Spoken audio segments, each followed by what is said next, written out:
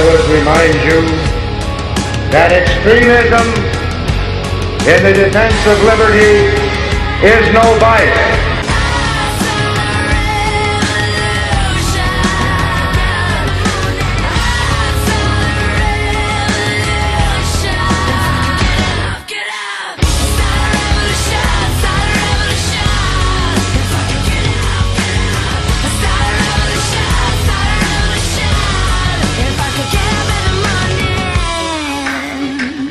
America's Evil Genius, Travis Cook, back with you once again, and we're foregoing the bells and whistles of the usual video presentation that we do each week here because of the tragedy up in Connecticut. It's such a hot-button issue right now. It's something that everybody's talking about, and we wanted to get something out there and join that discussion and lead it a little bit as quickly as we could without taking the time to do all of those bells and whistles and editing and whatnot. So this is going to be audio only today, but we definitely did want to talk about it a little bit. First of all, it goes without saying, I would think, that this is an unspeakable and horrific tragedy. It is impossible for those of us who are rational human beings who have a concept of right and wrong to truly understand the motivations of this shooter and why they did what they did. And I'm sure we'll be trying to answer those questions over the next few weeks, but really, I suspect that we will not come up with an explanation that would make sense to any of us. It's just one of those things. But I think the focus of everybody right now, and it happened very quickly on social media, very quickly on the internet, and so forth, the focus very quickly was to determine what can be done to prevent things like this in the future. And don't get me wrong, I'm not criticizing anyone who went right out and politicized this and pushed their viewpoint right away, because I think that's part of how human beings handle things. When we see a tragedy like this, or when we see something that's difficult for us to explain that we know is wrong, we instantly try to give our take on it and to talk it through and discuss it. So I don't begrudge anybody for putting their opinion out there as quickly as they did, but I think we all understood that the second you heard about this, you were able to go on Facebook, Twitter, and whatever, and you would see people's opinions all over the fruited plain. No surprise there. Some of the first people you saw on Twitter and so forth were the gun control advocates starting to spout off on why they think this is another indication of why we need tighter gun control laws or why guns need to be banned outright. And again, I'm not criticizing them for taking to the Twitterverse and the Facebooks and so forth, but I am criticizing their opinion, I suppose, as I always would. My answer to them would very simply be that banning guns or making gun laws tougher would not keep guns off the streets. It would not keep them out of the hands of this lunatic any more than laws that ban drugs have kept drugs off the streets. The bottom line is that when there is a demand for something, someone somewhere will always supply it, whether legally or whether through a black market.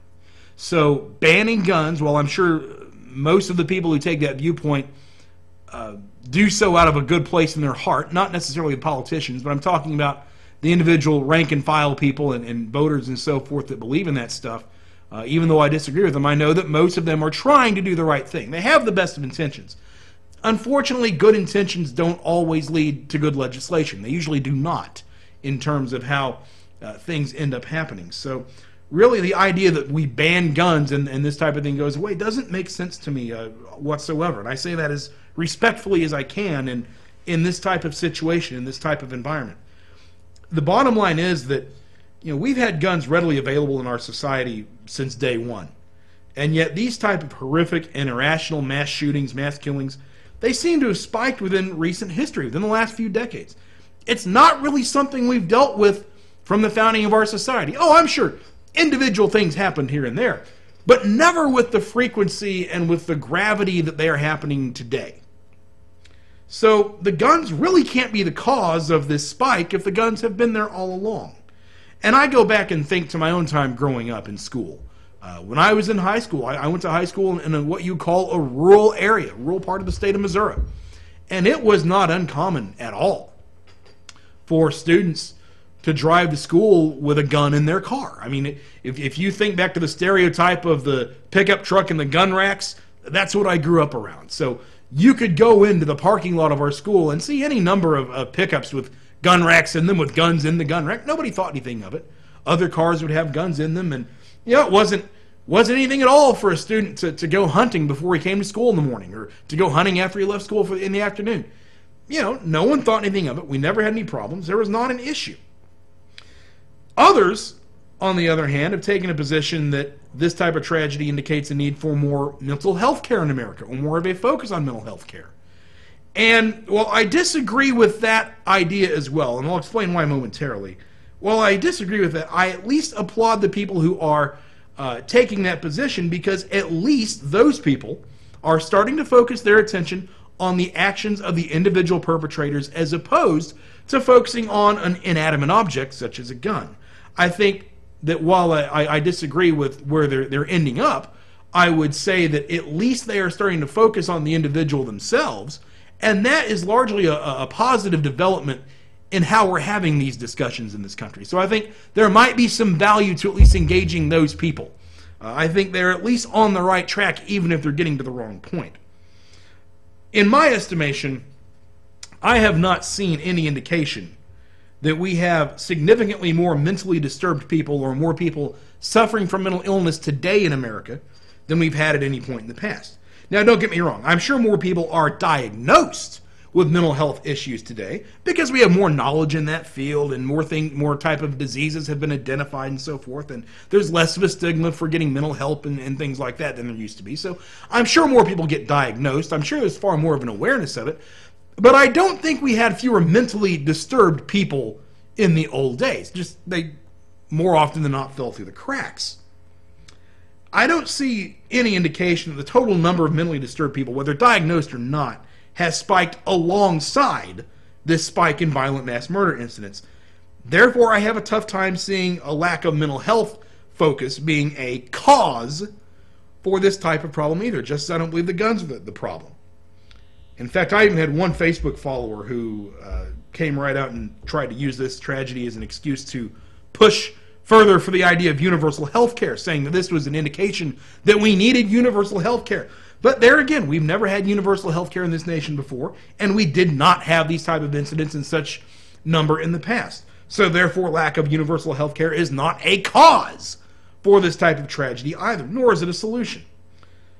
So what I'm getting at here is that if guns do not explain this spike in these incidents, if mental health issues do not explain this spike in these incidents, then what does explain it? Well, I think the answer is pretty clear, although I will freely admit that it will piss some people off. And I'm not coming out here on that shields of this tragedy trying to upset anybody, but the truth is the truth. So I'll just go ahead and tell you what I believe it is. I believe the problem that we're seeing, the reason we have more of these issues now than we've had in the past, is because of the steady decline in morality and values that America has undergone over the last several decades.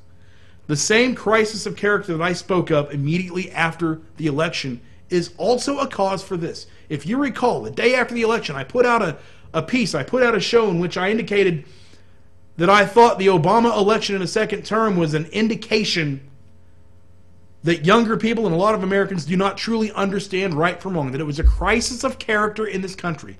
And I think these type of shootings are another indication of that. I'm not equating them, don't get me wrong. I'm in no way saying that electing Barack Obama is equal to shooting up kids in a school, not anything from it. But I am saying that they're all branches from the same tree. You know, we have raised, as a society, we have raised multiple generations of children in what has amounted to a moral vacuum. We've taught them moral relativism. We've taught them that everything must be considered, and we've ushered them away from solid and uncompromising principles of right and wrong. And yes, we have also ushered them away from any sort of religious influence in schools or society. We've effectively taught them, be as well-meaning as we might have been, we've effectively taught them that morality, religion are sort of private things, and each individual has their own definitions of them, and there are not black and white areas of right and wrong, and that everything's just sort of a gray area. But when right and wrong are variable in society, and what's right and wrong or whatever the individual chooses for them to be, when there is no longer a consensus in society about what is right and what is wrong, then is it any wonder that people like this shooter will emerge from such a chaotic societal upbringing? It is clear that fewer and fewer young people truly understand the basic fundamentals of right versus wrong. We've seen it in innumerable areas in life. We've seen it in that bus bullying incident that took place earlier in the year when you had that older bus monitor who was on a bus and the kids just tormented her and caught it on video. We see the general lack of respect for authority that kids have today. We saw that Occupy Wall Street movement where they were defecating on police cars. We see young people voting for Barack Obama because they feel that they are owed health care and free stuff without earning it. And yes, we've now seen younger people charge into schools and shoot up kids. The same moral parameters that our parents and grandparents instilled in us have escaped this generation, clearly. And what people don't like to talk about, what they don't like to acknowledge, is that the human mind, when left to its own devices, is capable of justifying and rationalizing absolutely anything to itself that it wants and absolutely any action that it wants to take. Human beings are both amazing and scary in that regard. Empathy and concepts like right and wrong do not come naturally to us as human beings. They are not instinctive. Instead, that is the role that morality and, yes, religion serve in the upbringing of human beings. But when you cut out morality and religion out of the equation, you are left with the society that we live in today. You are left with people that have grown up in a moral vacuum and do not know right from wrong and can justify to themselves in whatever twisted way that going into a school and shooting up school children is right and just. Now, you and I can't understand that. But this guy evidently could. You're left with tragedies like what we have in Connecticut. This is where we have to focus our attention if we are to make a dent in these type of problems. We must focus our attention on the overall moral decay of our society. We must focus our attention on teaching right and wrong to our children, not only within our own homes, where it's critical, of course, that we do that, but also in our churches, also in our schools, also in our society as a whole. Our children no longer grow up with that consistency of right and wrong that you and I had. When we were growing up, and I'm in my late 30s to give you a time frame here, when we were growing up, the right and wrong you learned at home was consistent with the right and wrong you learned at school, was consistent with the right and wrong you learned at church. There were not variables. It was the same rules that applied every place, but these poor kids today, they don't know right from wrong because they get so many different definitions competing with each other of what is right and what is wrong. So they just determine it for themselves, and you see what happens. Well, I'm sorry to end on a down note, but this is certainly a downer of a situation, and that doesn't even put it in the proper context.